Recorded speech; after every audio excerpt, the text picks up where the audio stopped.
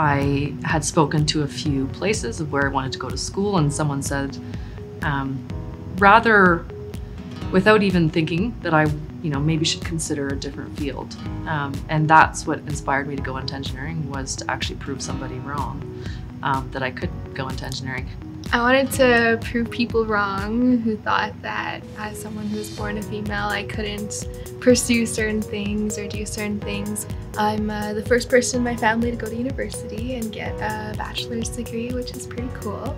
I don't have any other engineers in my family, although now my little brother is in engineering, so I get to lead the way for my family.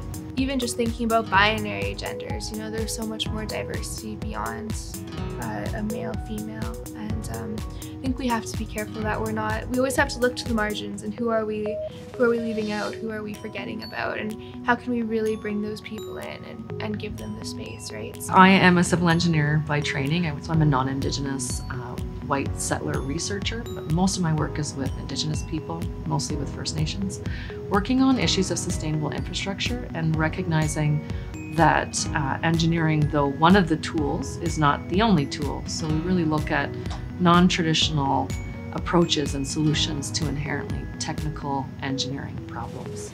So my grandpa's a 60s scoop survivor from Sawridge Cree First Nation in northern Alberta.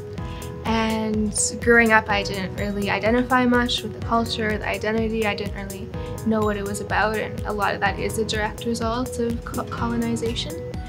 And when I came to engineering and I saw the many ways our profession has really failed Indigenous communities, it really was important to me to kind of recognize my place as an Indigenous person, as an engineer, and kind of look towards how I could make the most of the privileges I've been given and being able to go to university and have that really awesome support in my life. It was a real struggle that first year, and I left engineering, which is very common, and it disproportionately impacts more diverse students than it does the traditional students that you see in engineering. And so that was a battle. It was already an uphill battle.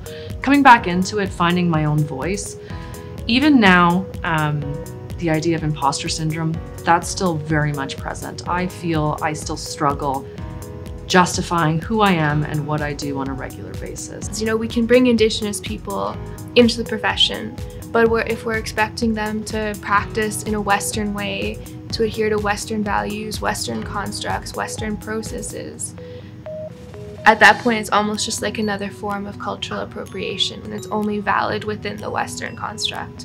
And I think it's really important that we're not just bringing these people in and expecting them to conform to the existing way it is, but really listening to what process, what path do you bring, what approach do you bring, and how can we walk down these different approaches together. Because really, when you think about the essence of science, you should be able to walk down different paths, use different approaches, different methodologies, and it should only lead you to a more rigorous result. I think it's important to be aware of what you bring into the profession, what privileges you've had, what experiences you've had.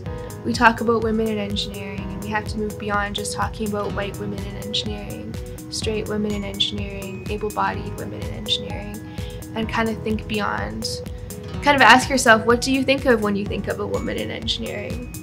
And is that excluding some people? Is that holding some people back?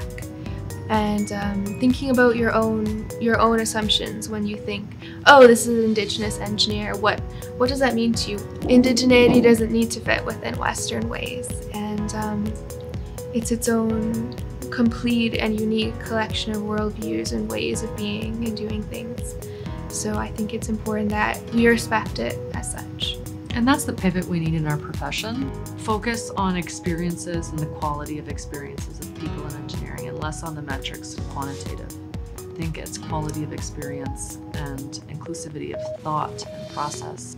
The goal is inclusivity in so many different ways that you can define it, and in approach and in relationships and in exchanges. I think it's easy to get caught up in serving systems and serving a degree, and sometimes as students we're like, you sacrifice it all for the degree and you just lay it all on the line, it consumes you. And I think we kind of reframe that and think not about serving the system or serving the degree, but serving the people and serving the communities and serving ourselves and honoring our own experiences and our own truths, I think that can lead to a more healthy way of being for ourselves and for the communities we serve.